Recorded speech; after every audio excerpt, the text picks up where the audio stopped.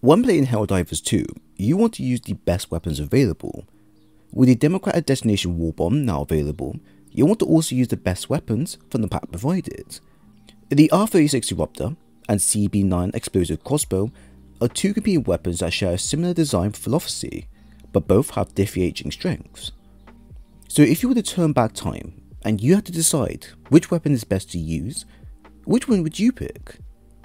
Today's video will be answering the age-old question on whether modern weapons are better to use, or if older weapons are much better to use. Let's get started. The Eruptor is a bolt-action explosive rifle that can only be gotten from the Democratic Demolition War Bond for 60 medals. It has the following stats: damage 380, fire rate 25, capacity 5, recoil 75, armor penetration medium. The Eruptor acts like a mini autocannon with a slower fire rate and reload speed, but holds an impressive amount of explosive damage upon impact. Capable of closing bug holes, bot fabricators, and destroying metal doors, the weapon excels well with being able to operate in different scenarios and situations, no matter where the player may go. As a marksman rifle, it is best used on medium to long range engagements, to which the shots become more accurate when also applying crouch or prone movement. It comes packed with a large AoE damage of around 8 meters, which allows users to weaken or outright kill targets just from the splash damage alone. In fact, this is so impressive that this is a great way to kill a charger without needing to rotate and destroy their backside area.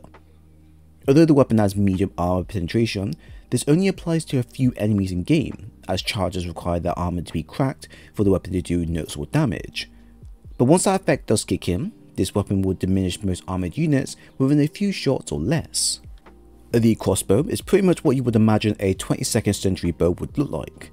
This weapon can only be gotten from the Democratic Destination pack for 80 medals. It has the following stats: damage 420, capacity 5, recoil 35, fire rate 50. The crossbow, unlike the Eruptor, fires an explosive grenade that excels well against non-armored units. Its explosive AoE seems to be on par with the Eruptor, although testing has shown to be capable of taking out large groups of enemies in one blast. However, please note that as of recently, the devs have just adjusted the weapon's performance by quite a bit. It has the added bonus of being shot faster, reload faster, and has higher damage per shot made, which overall allows you to deal with singular or grouped enemies quite fast. Ultimately, the weapon is an anti-swarm primary that should be solely used against non-armored units in game, as its damage and explosive blast radius will be enough to take out multiple enemies at once. Using this against armored units isn't advised, as the weapon does poorly against them, but this will also vary as to where you are aiming and if the enemies have an area that is exposed to being damaged. In comparison, let's look at what they do well. They are both single shot weapons, which allows better accuracy. Both have high damage for impact shots. Both have large blast radius for taking out multiple enemies. Both can be paired with machine gun, Starwalt, or heavy machine gun for more support. Now for where they fail on, both can kill you in your team if you shoot too close. Both have relatively small magazine size. Both require a bit of practice to master. And both do poorly against fast moving enemies. So a lot of the pros and cons can be summarized as explosive damage, really good. Blast radius, bad when near teammates, which of course we know of, kind of. The big difference between the two weapons is in their fire rate and armor penetration. The exploding crossbow can fire all 5 of its shots without having any reload animations, which makes it useful for quickly dispersing large groups instantly. The crossbow can fire a total of 60 shots before it runs out of ammo, with a magazine capacity of 5 bolts. It does not have any additional attachments, and it has a very steep fall off, making it hard to use in long range engagements. However, depending on the distance you fire, you can use this negative as a positive by practicing your arc aims bit by bit, since you do have the ammo to do so. Something like a handheld mortar is what came in mind. Although lacking the capability of penetrating medium armor and not being able to close bug holes or automatron fabricators, it does make it fall behind the Eruptor, which covers this very well. But when you compare this to dealing with large mobs quickly, the crossbow has that nailed down perfectly.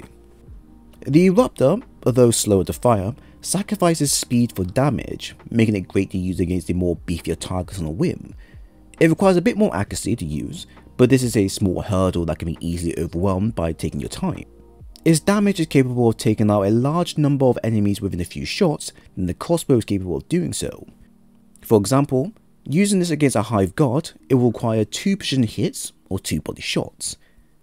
This tends to be the same for the brute commanders, nursing spewers, biospewers, and then charger requires 4 precision hits on the backside area, but then I believe it takes about 2 to 3 hits upon its exposed leg area. This is where the crossbow starts to fall apart, as it requires more shots to make a dent in the armoured units, something that the weapon is not designed for. Hive Guard, for example, requires 3 precision shots or 2 body shots. Brute Commanders, 3 precision shots or 4 body shots. Nursing Spewer, 2 precision shots or 3 body shots. Biospewer, 4 precision shots or 3 body shots. And then chargers are 5 precision shots or 7 AoE shots via the underbelly method. So out of the two, which one is ultimately the best? From testing, generally it's quite obvious. The Eruptor is the so-called winner here, as it covers many roles that most players will need when doing missions. However, the crossbow still has an advantage when compared to the Eruptor, which players should not overlook at all.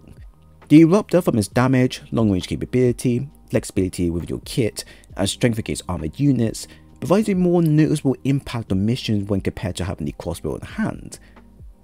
Although it is slow to fire and reload, this is then backed up by its huge damage and penetration factor, which can be life and death in some dire situations.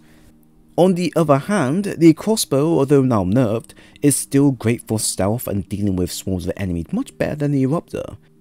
It's faster to fire, reload, and operate against the light armoured units quite fittingly for a primary. And with this in mind, you can customize the loadout to fit a more stealthy setup designed for dealing with outposts and completing secondary objectives. The only downside to use the weapon is the lack of armor penetration, not being able to deal with bug holes, and the arc trajectory need to be taken in mind. Ultimately, the Eruptor is better for a more well-rounded kit, while the crossbow is better for fast movements and dealing with mobs quickly. I would advise you give them both a try, as they are, in my opinion, the best explosive weapons money can buy. So there we have it. I hope you all enjoyed the video. If you have any thoughts on the content shared, then please leave a comment below. While at the same time, if you enjoy the content and want more of these videos in the future, then leave a like and sub while here. It was great sharing today's video with you all, and I hope to see you again soon.